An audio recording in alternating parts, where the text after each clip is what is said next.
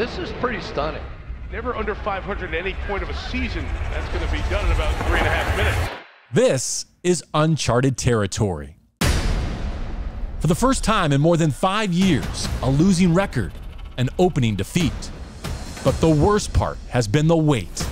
All those extra days before the next chance to get that first win.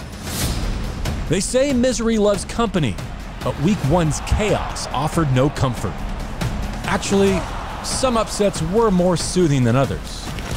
But as the NFL world was overreacting, you were busy responding. Because while 0-1 is unknown, the way forward is not. And we trust those extra hours were put to good use. Now the wait is almost over. For the Rams to get back where they belong, back in the win column. Sunday at SoFi can't get here soon enough.